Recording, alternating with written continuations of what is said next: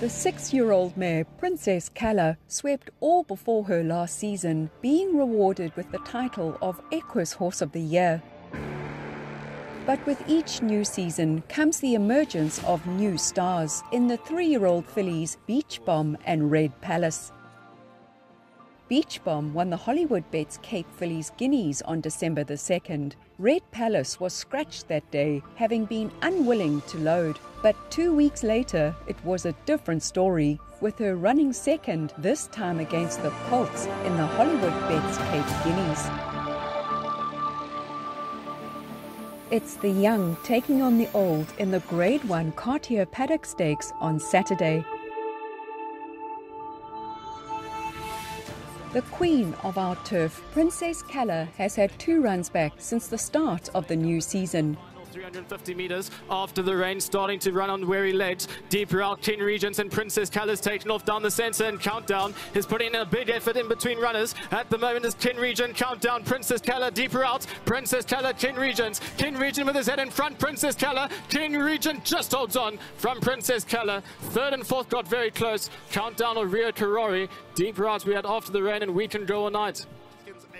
She then came out in the Grade 2 Greenpoint Stakes over 1,600 metres early in December, where she stripped a leaner and fitter horse. Second place is Princess Calla and See It Again. Here the 3 that we came to see, but See It Again came into the lead. He has Charles Dickens on the ropes. Then comes Princess Calla and At My Command. But what a performance from See It Again. That is out of the top draw. What a prep. See It Again has beaten At My Command. Charles Dickens ran third and Princess Calla was fourth.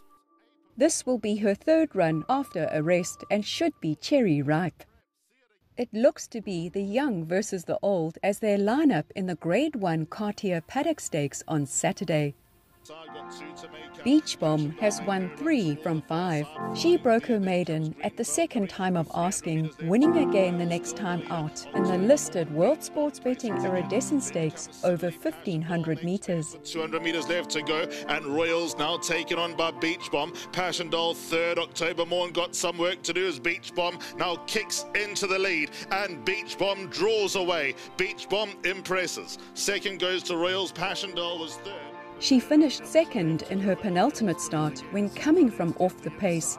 Beach Bomb nearest us, then comes Summer Lily in between them. It's Royals by 1 length. Summer Lily is second, then comes Beach Bomb. Secret Identity flattened, but Royals from start to finish going to lead all the way. Royals has won. Second went the way of Beach Bomb, then came Summer Lily and Secret Identity. Last time out on the 2nd of December, she landed the Grade 1 World Sports Betting Cape Fillies Guineas over the mile. Raskover in front by 2 lengths, Secret Identity, and here comes Beach Bomb, quickening with Silver Sanctuary. Silver Sanctuary takes the lead close home. Beach Bomb in the run down to the wire. Beach Bomb got the better of Silver Sanctuary. Great race. Unbelievable. I knew she was well, the way she turned it on down the straight. Like a filly that only Candice trains can do it. She was a long way back today. She had a lot of ground to make up, and she quickened up well today. This filly had all the gears and she's improving, and I told Kevin that one thing she's got that I don't think she's anywhere close to a ceiling yet, so that was very impressive today. Candicebass-Robinson also trains Red Palace, who has won 2 of her last 3, breaking her maiden in August. It's Red Palace who's out in front. Just in behind that, Go Like Flow is trying to make a race of it. Donna Mo has come off the fence. She's trying to run on, and Could It Be is coming home strongly in the centre of the course. And it's Could It Be full of running as they come to the final 150, who's out in front. Down towards the inside, Red Palace is still hanging on, and it's Red Palace who's well clear.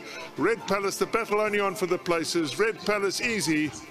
I loved her at the sales. I thought she was a lovely filly, and we took her out and she was unfortunately lame, so they took her back home again. I said to Mark, please phone and find out what they're doing with her, because I really liked her at the sales. She just looked so athletic, and she showed that she has ability at home as well, so I think she'll have a nice bright future ahead of her. And obviously a very good win from her today too. She won her next outing, also going the mile. 300 metres left to run. Red Palace got first run, got a commanding lead into the final 200. Matar second, wind run up towards the inside, but Red Palace is far far in front. It's a procession for Red Palace. Afforded the luxury of gearing down, she'll be the only horse in the picture. Red Palace has won in style. When she won her maiden year, she was very impressive, and she's only come on from there. So, as I say, the way she did it today was super impressive. With the difficulties of her not wanting to load and missing races having been overcome, she put in an eye-catching run against the Colts in the Grade 1 Hollywoodbets Cape Guineas 3 weeks ago. As they reach the final 300 metres, Snow Pilot, Red Palace. Tail of the Comet ran his race. Zil Marie was further back. Then comes Green with Envy and Questioning. Shishlui still got 3 to make up, but the filly Red Palace in front, pressed by Snow Pilot. Green with Envy and Shishlui late on the scene. Red Palace, Snow Pilot grabbed the lead, and Snow Pilot ran down Red Palace. Third got close. Shishlui's involved with Green with Envy. Anthony Andrews, Red Palace, whoa, what a run. Unbelievable, Amy. For the last 2 weeks, I don't think I've slept much. Trying to get her and show Case what she can actually do. So there was no prep into this. It was all schooling. If I had a gallop or a run, they don't catch me.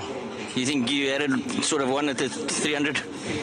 Yeah, she did everything right. She's got such a high cruising pace that's her advantage. It was a good pace on. I don't mind sitting second.